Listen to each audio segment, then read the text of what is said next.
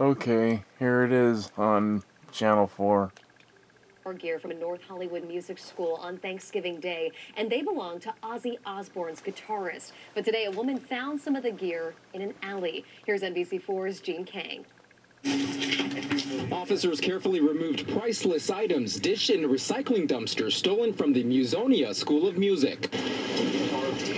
Irreplaceable memorabilia belonging to legendary Ozzy Osbourne guitarist Randy Rhoads and his family. I knew in my gut something was wrong. Bobby Fredericks first saw the stuff in the open dumpster as she walked her dog through North Hollywood. She placed everything in a dry area out of the rain, then soon realized it wasn't trash. My uncle Randy is a very important piece of rock history. Nick D'Argenzio said his family received several tips after Ozzy Osbourne posted about the robbery on Facebook and Instagram yesterday to more than 15 million fans. Osbourne even offered a $25,000 reward for the Thanksgiving robbery.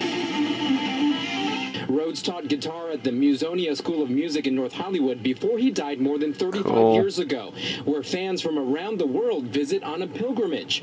Not far away at Sunny Slope Avenue and Burbank Boulevard, police found a stolen trumpet that was given to Delores Rhoads by her great-grandfather when she was a child in the Great Depression. The trumpet is valuable just because it's my grandmother's. She passed away recently, and so, this is her legacy. Officers took everything. They even double-checked this recycling bin, but the family says they're missing the Holy Grail, Rhoads' first electric guitar, a Harmony Rocket from 1963. Meantime, D'Argenzio and his family eternally grateful to Fredericks for finding their rock and roll treasures. In North Hollywood, Gene Kang, NBC4 News.